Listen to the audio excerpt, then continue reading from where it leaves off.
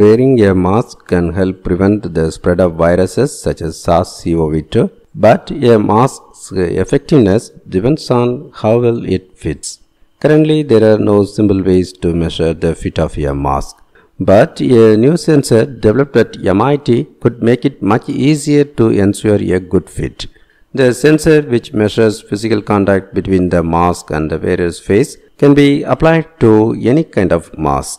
Using this sensor, the researchers analyzed the fit of surgical masks on male and female subjects and found that overall the masks fit women's faces much less closely than they fit men's faces. The researchers hope that the sensor will help people to find masks that fit them better, and that designers could use it to create masks that fit a wider variety of face shapes and sizes.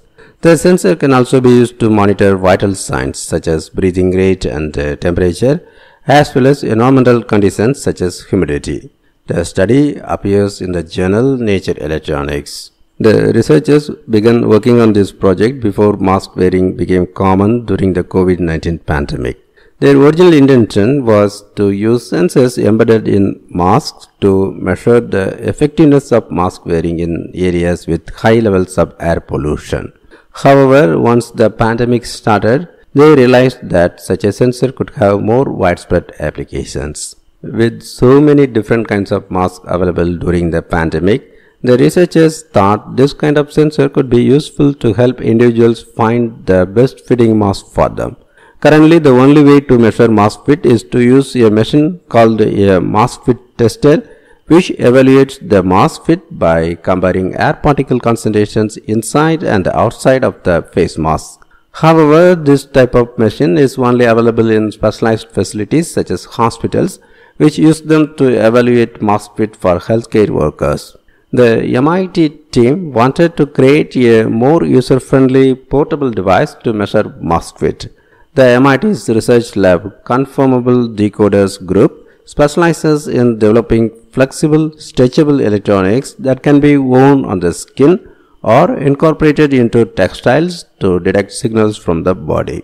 In this project, the researchers wanted to monitor both biological and environmental conditions simultaneously, such as breathing pattern, skin temperature, human activities, temperature and humidity inside the face mask, and the position of the mask, including whether people are wearing it properly or not.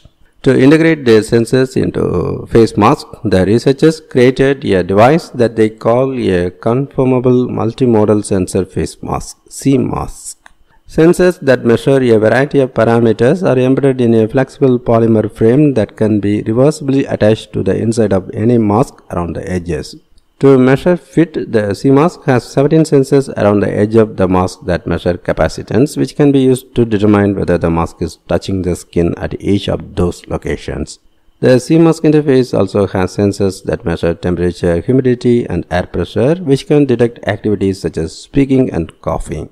An accelerometer within the device can reveal if the wearer is moving around.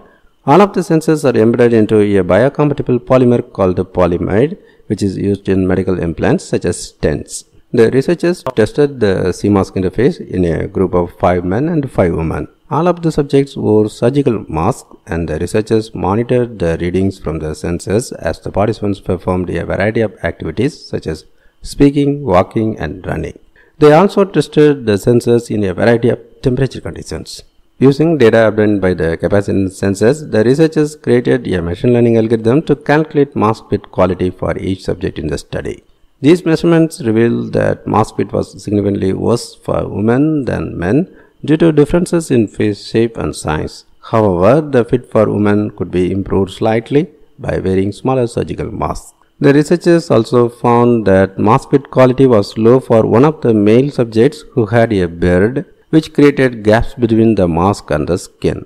To verify their results, the researchers also collaborated with MIT's Environment, Health and Safety Office on the design and evaluation of the fit, and found that the fit results for each study participant were very similar to what they found using the cMaSK. The researchers hope that their findings will encourage mask manufacturers to design masks that fit a variety of face shapes and sizes, especially women's faces.